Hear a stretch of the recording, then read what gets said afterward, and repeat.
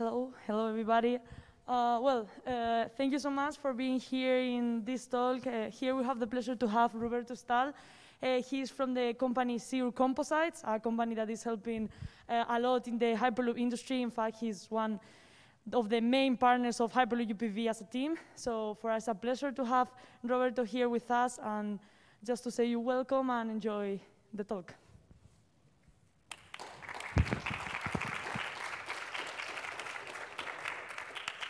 Well, thank you very much, Maria.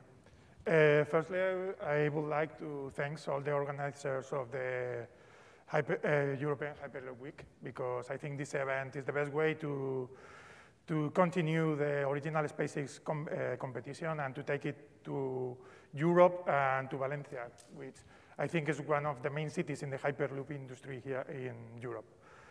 I would like to start talking a bit about my company and its mother company, okay?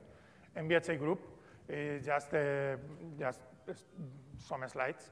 Okay, we are a company that we are tier 1 for all the big manufacturers or trucks in Europe. We are the leaders in design and production of heavy-duty truck suspension. That is leaf springs, which you can see there, which is a metal suspension, okay? Which now it's only limited mainly to heavy-duty trucks, but in the past was used in all the vehicles, okay? During our data, more or less, we are a company that was founded in 1963 with around 320 employees. We have invested about 54 million in the last 10 years in research and development, including in the composite area, okay? And almost everything that we manufacture, we export it mainly to Europe, but also to South America, Asia, etc. And that's our turnover and other data that is not. Okay, so that is our company, okay? So you maybe you're asking why I'm here if we manufacture steel leaf springs, which is totally different with any product that Hyperloop can have, okay? So this is our clients, okay? But you can see, I said before, Volvo, MAN, Nissan, Iveco, Renault, Scania, all the truck manufacturers that we have here in Europe. And then is Ziur Composites. Ziur Composites was founded like 4 years ago because MBHA Group was developing leaf spring in composite, in glass fiber. So when we started as a division inside MBHA Group, like doing research tasks, okay?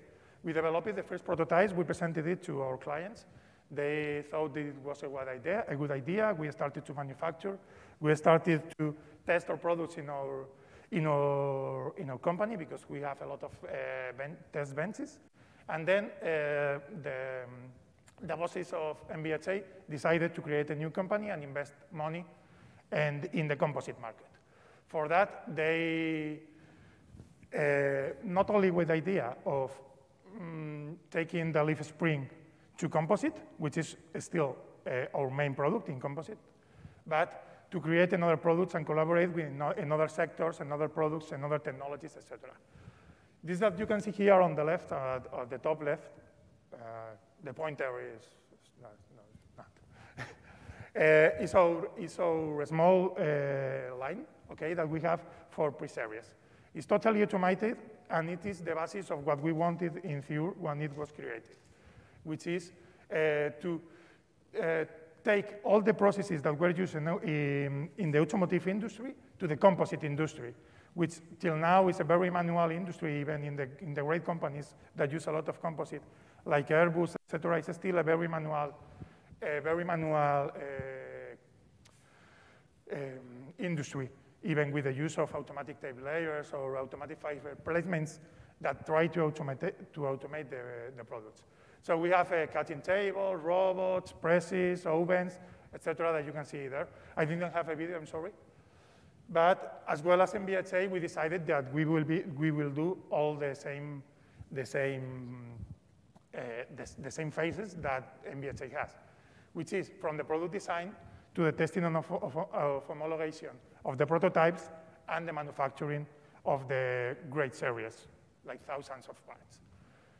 You can see here all the technologies that we use in Ziur Composites for manufacturing composites: RTM, high pressure RTM,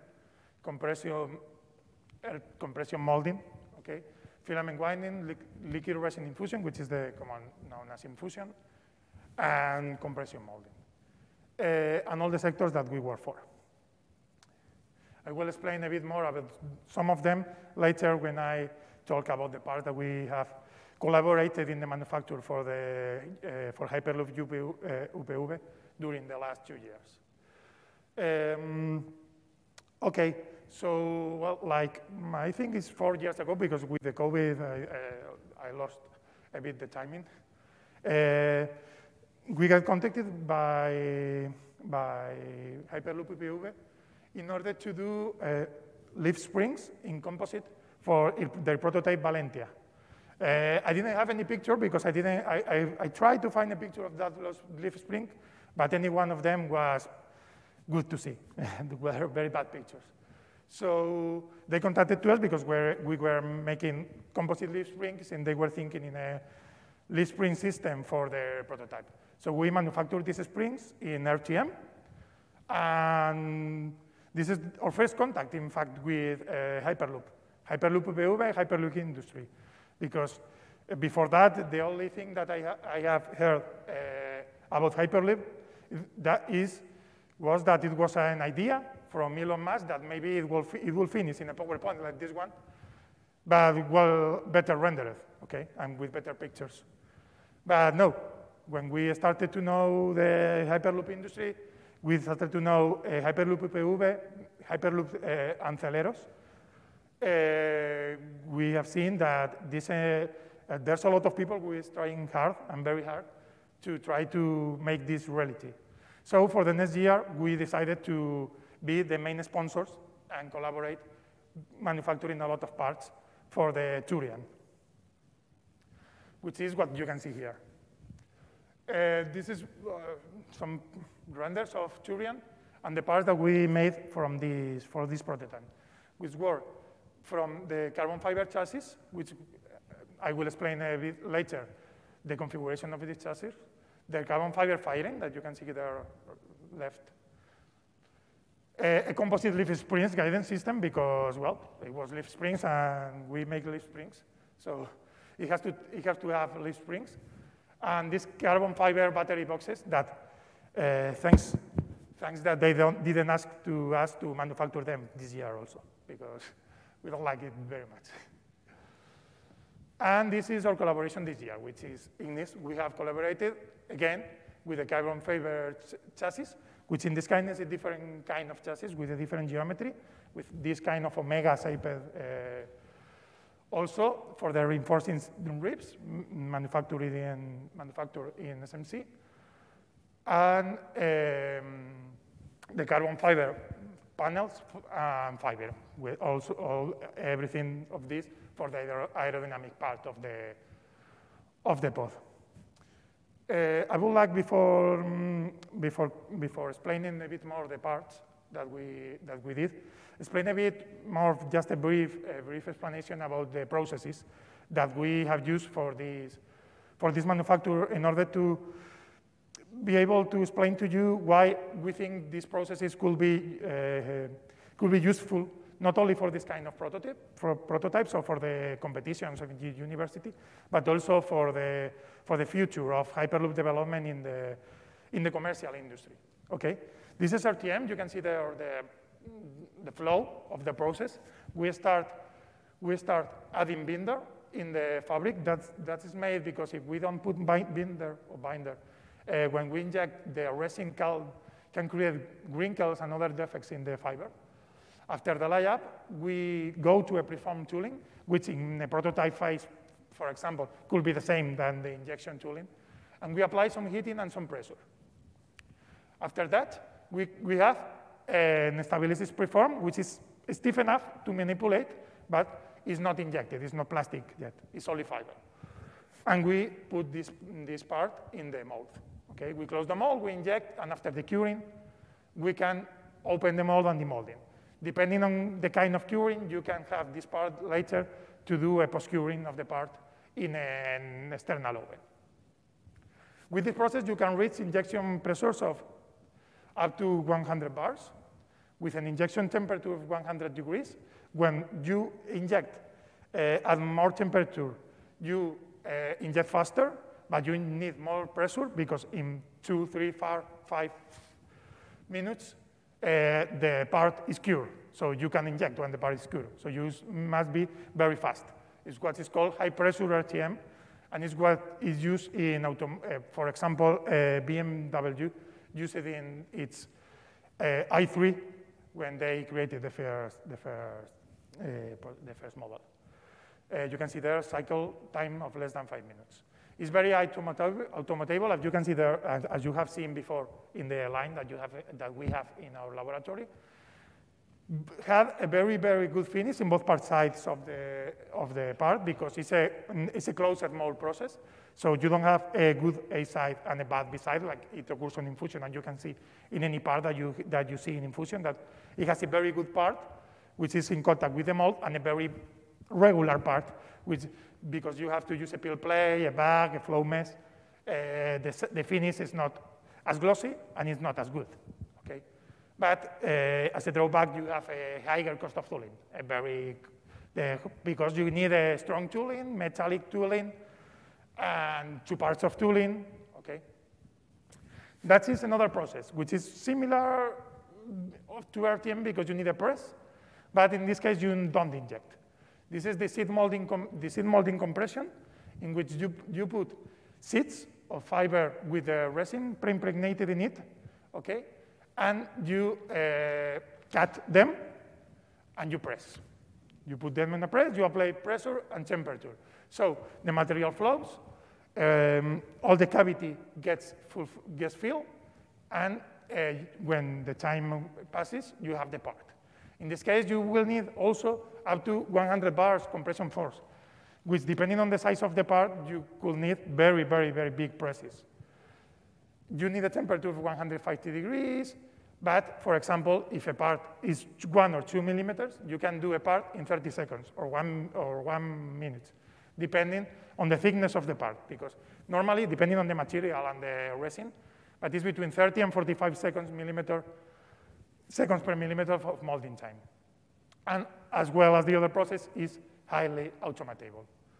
And that's a good, that's very good for this process is that it can fill all the cavity because it's salt fiber, okay? So when you press, the fiber and the resin flows, allow all the cavity of the mold, so it can allow make you ribs and another thing that you can see, you will see after that. But as well as the RTM, higher cost of tools because you need a very, very strong tool. Well, I'm sure this process you have used it if you have worked in composite, and it's the liquid resin infusion or diffusion. It's similar to the process that the previous, I don't remember the name, told that they were developing for the tubes of the Hyperloop, okay? In this case, you need 1 mold, lower mold, then a bag, peel play. You can do it with an inner tube, okay, also. So you, in this case, you will need an inner mold. But with this process, you can manufacture very big parts, like, for example, wind blades, okay, are manufactured with this kind of process, or boats are normally, not all, manufactured with this kind of process, because the inversion cost of the tooling is less, and you don't need a press. Okay, you only need the tooling, which can be made, for example, of wood or even composite. Allows manufacturing of very thick parts, less cost of tool, and requires in oven post curing normally, depending on the resin. Okay, depending on the resin, you will need to, after demolding the part from there, put it in an oven post curing, depending on the resin and the TG that you will need. The drawbacks, you need a lot of consumables, okay? Because each part you do, you need to use a bag, back with B, I don't know, okay, sorry, tube, per plate, flow mesh, and another. And also, the B side, the part in contact with the back, the finish is not as good as the AI side. And it's a process that you need a lot of experience, because depending on how you put the elements, you can get a good success on the part or the total failure. And the most simple process, wet layup. In this case, vacuum bagging wet layup, because when you finish the wet layup, you put a bag in order to add some pressure and extract the excess of resin from the part, because when you put the resin by hand, you don't know how much resin are you putting. And as you know, in composite, the fiber volume is very important. So if you more or less want to have a good fiber volume, you need to use a vacuum bag in order to pull out all the resin from the part.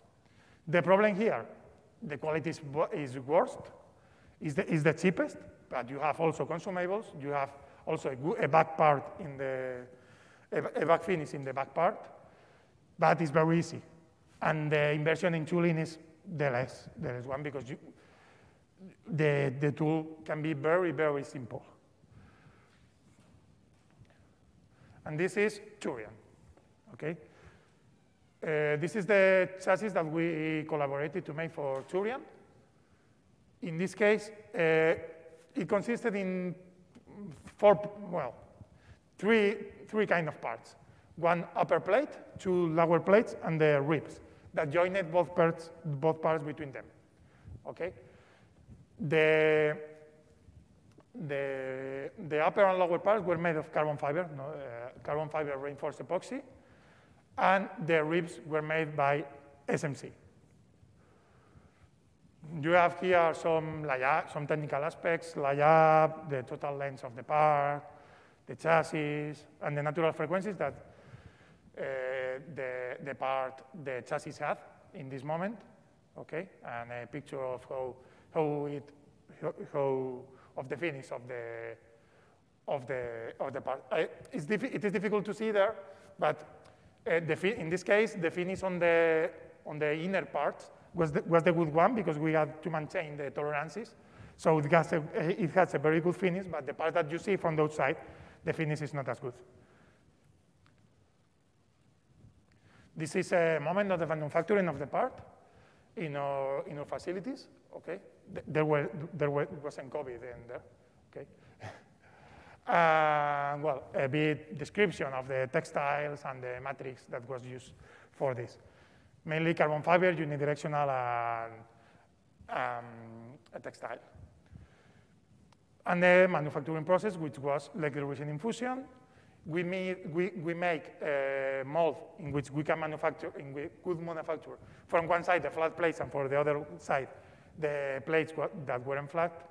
And the manufacturing time with this process and with these parts was about 30 minutes, including all the preparation of the part, the cut of the textiles, etc. Then, after the extraction of the part, we put it in a curing oven at 100 degrees in order to achieve the mechanical properties required. And this is the chassis of this year. And you can see here, it's totally different. It doesn't have an upper part and a lower part. It has an omega-shaped part.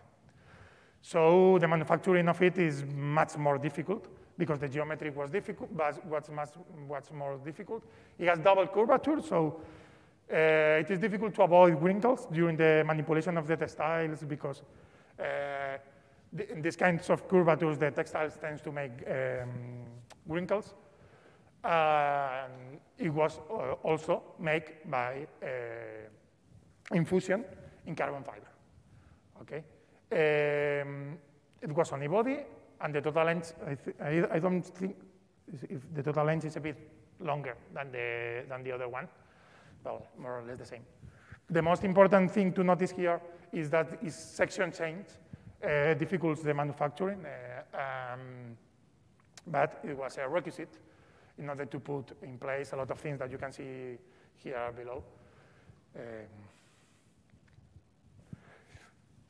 This is a bit of a picture of how the lies, some of the plies were put in the part, okay, and the textiles that were used. Okay, in this case, carbon fiber with less garments than before, because it's easier to manipulate for this kind of geometries when the textile is thinner, and also the same matrix than before, higher strength and bicomponent. In this case, as the cut of the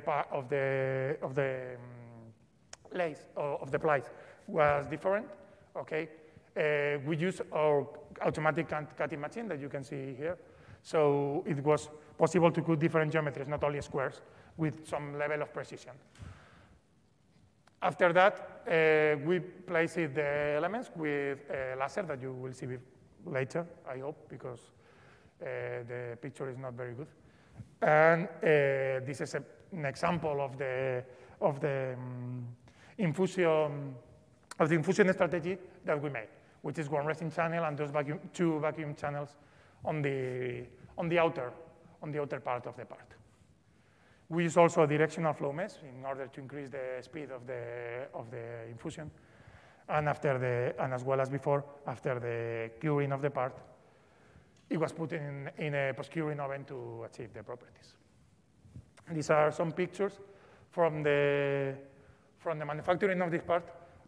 It is difficult to see there, but right there in the first picture up is the laser, okay?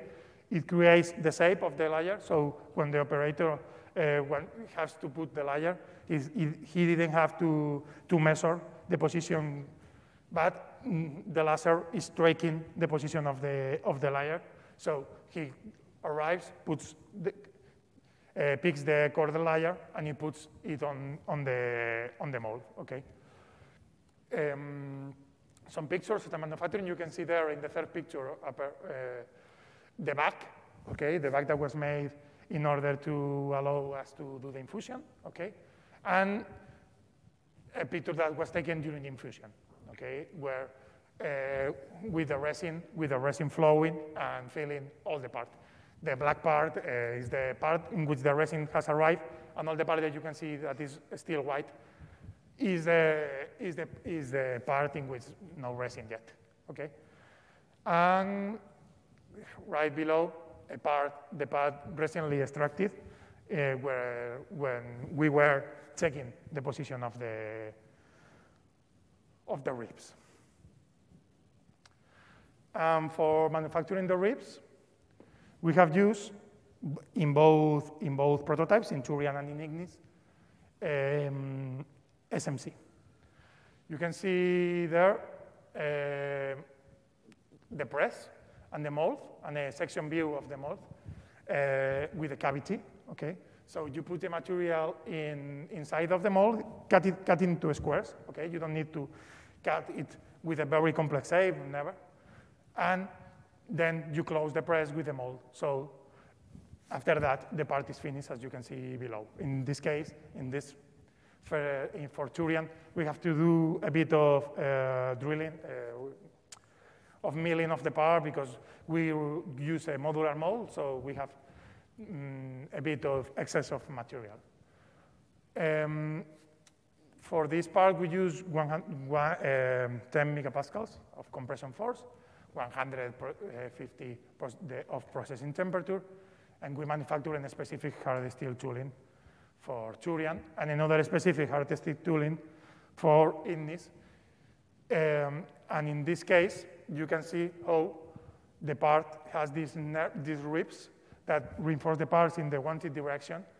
And this kind of geometries, it is difficult to make it in composite without using SMC or another compression processes.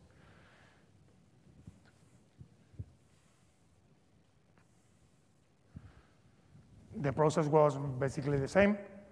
We put the SMC, carbon SMC, in the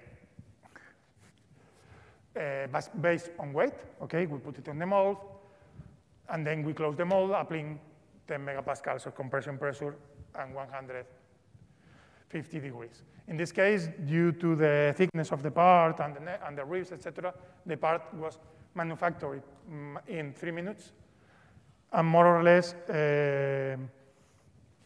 in a net shape, okay? It required very, very little machining because the excess of material that you need to mill was smaller.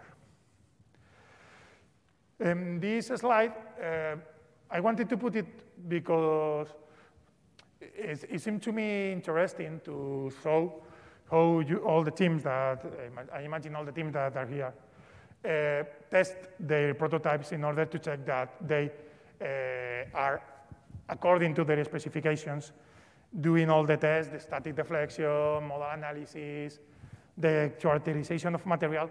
And for me, it's very interesting because it's all the phases that you need to do when you are doing a real product in the industry.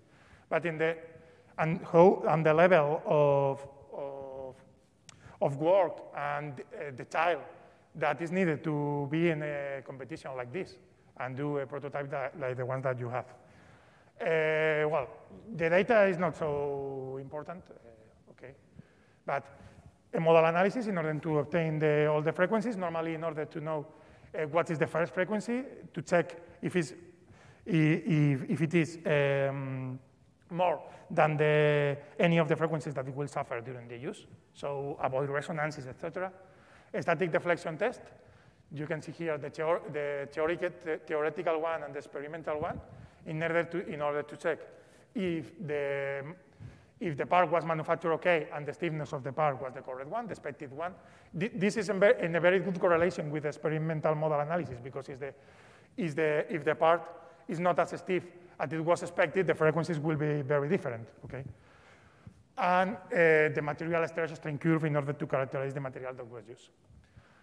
These are the correlation between the FEAM model that Hyperloop UPM did in this moment, and the manufactured part, okay, with the error in any one of the frequencies. And you can see there that more or less it's okay. Well, and then we go to fairings because normally one thing then you think when you manufacturing composites is that you want a carbon fiber fairing because it's good, it looks good, it looks high technology, and it looks light. And it's okay, it's true. In fact, in fairings, the good point of fairings is that they are not structural. So they are less risky when you manufacture the parts and when you put this composite in a new application. Fairings were the first parts in which composites were used in the industry, in aeronautic industry, etc. Back in 1987, for example, the A320 already have a glass Kevlar belly fairing, okay, and another parts also in composite, okay. So we collaborated also with the manufacturing of the composite fairings for Turian and Ignis. This is the picture of Turian, which I think the design is very good, at least for me. And some technical data of the thickness of the part, the weight, the total weight, and its length. For this case, when we manufacture the Turian fairing, we decided to do it by vacuum back wet layup in order to reduce the cost of tooling. So, as I explained before, we put the layers on the mold, we put the back, etc. We apply some pressure, etc. And now for Ignis, it has these flat panels, okay, which were manufactured by infusion. That you can see here the flat panels, okay, with 1.5 millimeter thickness and a weight of 1.5 kilograms. This is a picture of the infusion process also. You can see there below, just where the pointer is, the pointer of the mouse, a resin channel, okay, where the resin enters to the part during the infusion, and the vacuum channel is on the other part of the panel, okay. In this case, we used a serial infusion schema because we wanted to try it. So there were various resin lines along the panel length. Okay, it wasn't needed, but it's a technology that we wanted to check. So we used it. And also we needed about 30 minutes of infusion for manufacturing it. And the fairing of this year, which is also a very good design. I think that Hyperloop put a lot of effort in the design of their fairings. So for me, the designs are very good. And in this case, it was manufactured as one body. It was only body, just one body. It has a more complex shape than the one of Turian, and it was much bigger. When you see both together, you can see that they are much bigger. The thickness, about 1 kilogram, 1 millimeter, and the part weight, 4.5 kilograms, according to the CAD. I'm not sure right now about the final weight. And you can, and again, the pictures of the manufacturing of the fairing. Okay. You put the ply, you put the build plate, you put the flow mesh, you do the back, taking into account all the plies, all the curvatures, okay, etc., in order to avoid as much as possible all the wrinkles. And after that, you start the injection, so the resin flows, filling all the part.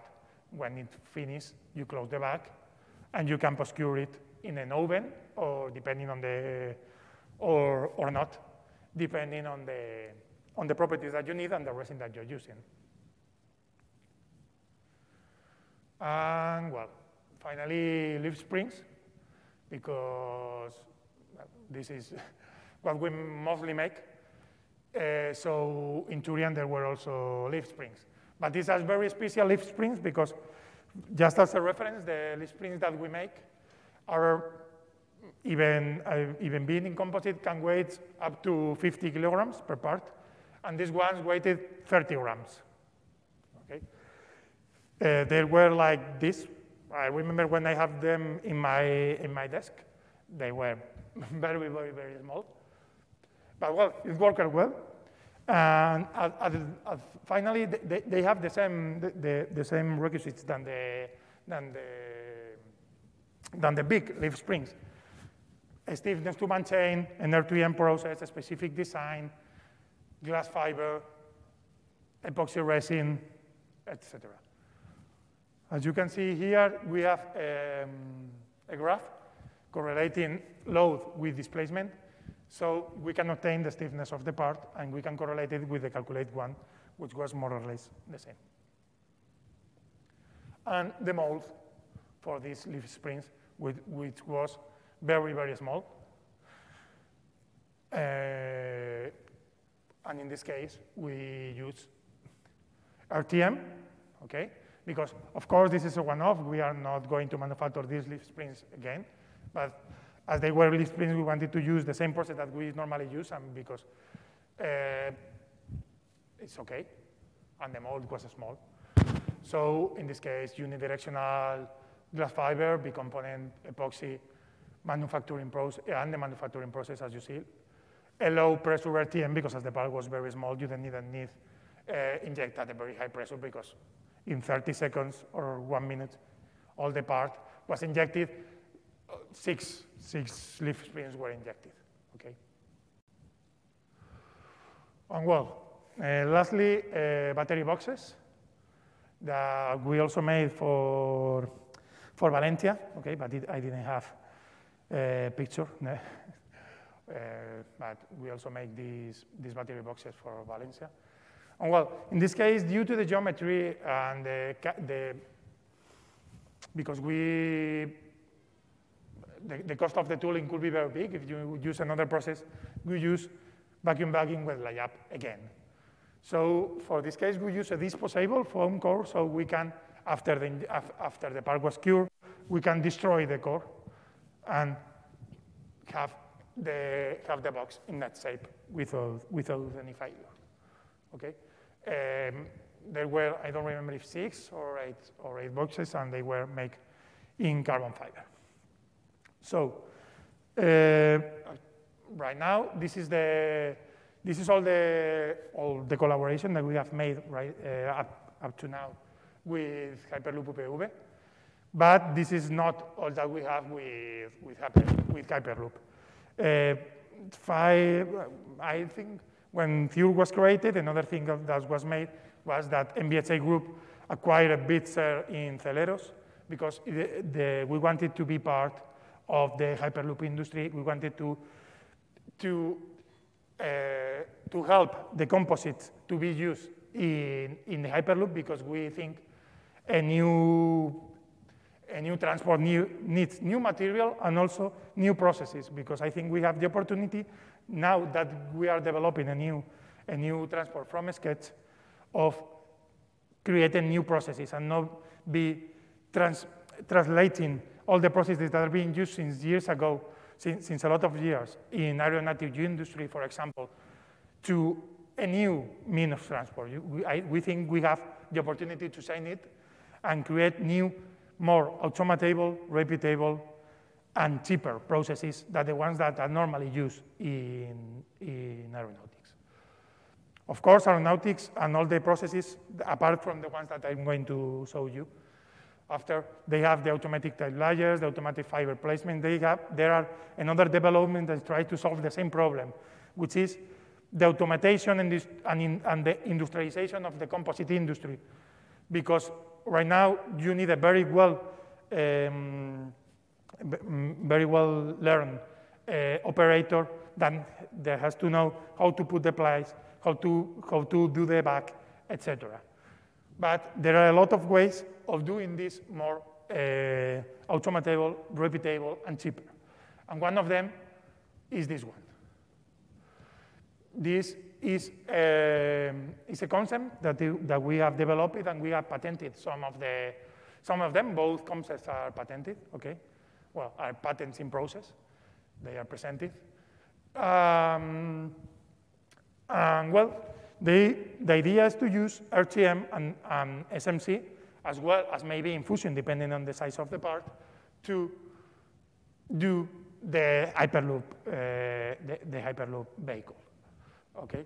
In this case, we think that technology like overmolding. Okay, overmolding is a technology in which you create one part, one panel, with one technology, like this one, which can be made by RTM or by infusion, depending on the size of the part. In this case, it was made by RTM.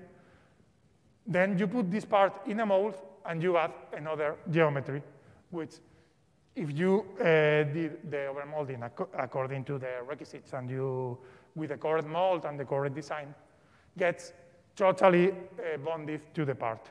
So you have a unique part which has, for example, a carbon fiber with textile, very strength part on the outside and with good finish. And on the inside, you have reinforcing ribs and another elements that you will need for attached elements that you could need in the cabin. Okay. This is one of them. These are pictures from a prototype from 1 meter more or less that we did in our company of this concept, okay? And we tested it, and it worked very well. And the other one are for the string, for the ribs, okay? That, in this case, the idea was to make something similar. Because in this case, you need something strong to maintain the pressure from the outside, because, well, you are going in a pressurized vehicle. And you also need a lot of, but you don't need, we didn't want it to make the traditional parts that were made and then were glued and then or bolted to the outer part of the tube, okay? So in this case, the technology was more or less the same. This is two parts made of very strong carbon fiber, unidirectional or textile, depending on the requirements. And then they were attached with overmolding to create, which is kind of a traditional sandwich structure, but in one part, and with the possibility of adding some elements right there. So it is easier to attach all the other elements that you will need, for example, there. Then, for example, for the stringers, you can use pultrusion tubes, or another kind of concept that depends on the final design of the cabin, whatever. We think that this technology could be usable and could be scalable and could be cheaper and could be, as I said before, I think that we have right now the possibility, not only with this kind of structures, that is our proposal, but to change the way that composite is traditionally used in the industry, now that we are trying to develop a new mean of transport.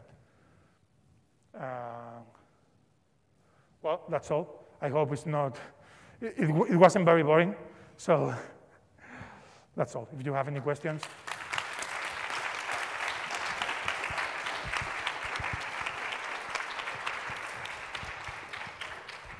Thank you so much, Roberto, for the talk. I think it's really interesting to know how the prototypes are manufactured in detail. So thank you. I don't know if there is anybody that wants to do questions or something.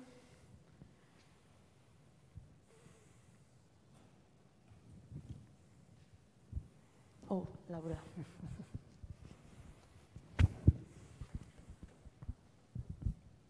Hello, I'm Laura from Hype. I've got a question about, were you in the talk before this one? Sorry? Were you in the talk before this one? Yes, I was. So if it's not too controversial, what do you think of the composite solution they had for manufacturing a Hyperloop tube? The previous talk was the first time I heard about this, about the first idea. So I don't want to talk too much about this because there's a lot of details that they are not explaining, like it's normal because it's a patented system.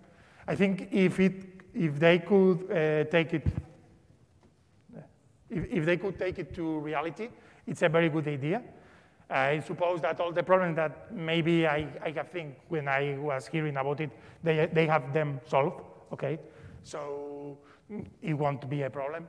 And if they can take to reality, as he explained, they are in the prototype phase. So it's a very good idea because you will reduce a lot the transport of all the tubes, which in the case that they were made in steel or in steel plus concrete, they were structures, giant structures, with the cost of the installation of the infrastructure will be very high. And in this case, you didn't need.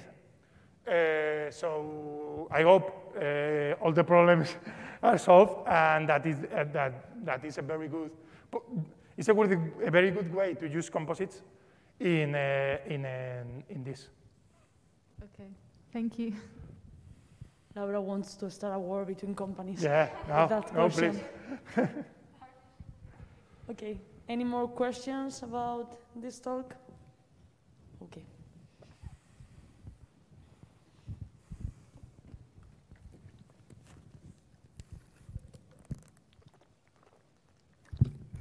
Hello, I was just wondering, what about the pressurization of the composite, in the sense that since it will be a vacuum system, what's your feeling about the tightness of the composite structure? Sorry, the what? Exactly this one. You will have a vacuum on the outside, obviously for the system. So what do you think, is the composite enough to create the tightness that Hyperloop is requiring? The tightness, okay. As well as I said, the thing for the previous talk. Okay, this is a concept that we have developed, and there are a lot of technical aspects that need a bit of closing. But you could, for example, the current airplanes, most of the parts, more than 50%, is made of composite. Okay, so you can close you can ensure the tightness of the pod with common methods. Normally, the pod, the cabin, the composite itself is totally tight. Okay, because it's a resin, it's a plastic. You don't have problem. The problem maybe is in the joining on the different panels that you have during all the vehicle. But this is something that could be solved with not very difficult methods in order to ensure that you don't lose the tightness that I know is a very, very important thing in Hyperloop. Okay, anybody has?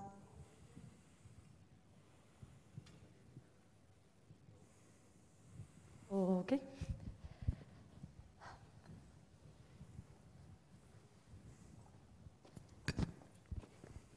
So I have to thank again Roberto for being here. So I think that we can have another thanks to you. Thank you very much.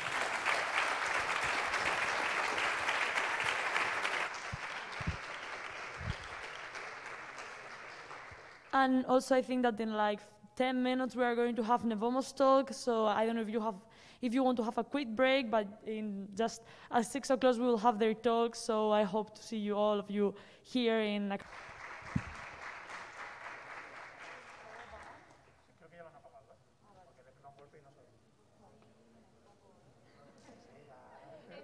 Es que no lo he escuchado nunca, es la primera vez que lo oigo.